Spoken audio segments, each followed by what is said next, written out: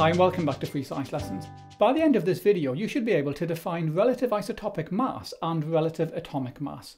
You should then be able to calculate relative atomic mass from isotope data. Now, this video is all about the masses of atoms. The problem is that atoms are extremely small, so they've got extremely small masses. Here's the mass of one atom of hydrogen, and you can see that it's a tiny number. Scientists solve this problem by using relative mass. Masses in chemistry are relative to carbon-12, which is an isotope of carbon. We call these relative masses because they're relative to carbon-12. In chemistry, we say that atoms of carbon-12 have a mass of exactly 12, and then 1/12 of the mass of this atom is counted as 1. At GCSE, we saw that isotopes are atoms of the same element with a different number of neutrons and different masses. A good example is copper, which has got two main isotopes.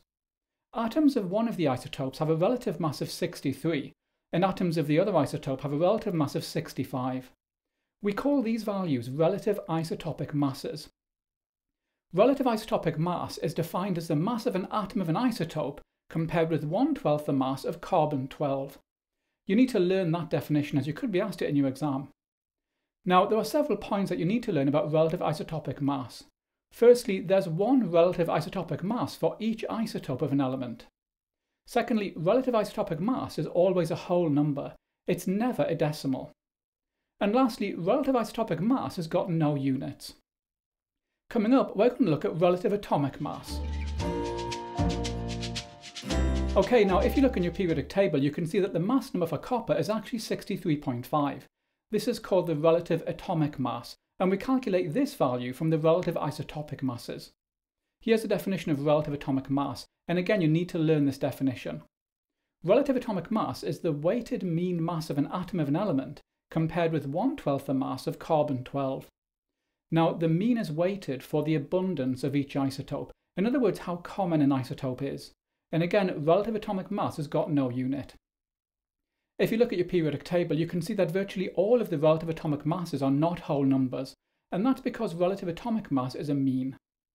We calculate relative atomic mass using this equation.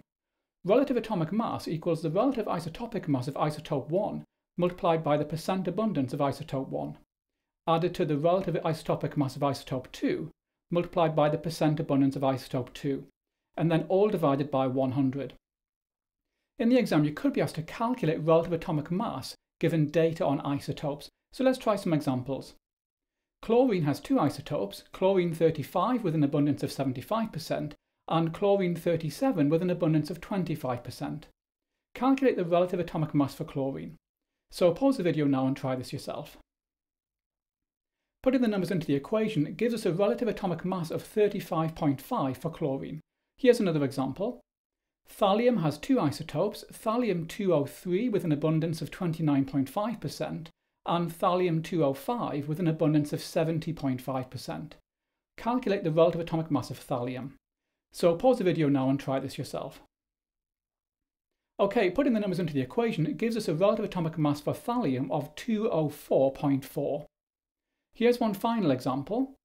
Magnesium has three isotopes, magnesium-24 with an abundance of 79%, magnesium-25 with an abundance of 10%, and magnesium-26 with an abundance of 11%.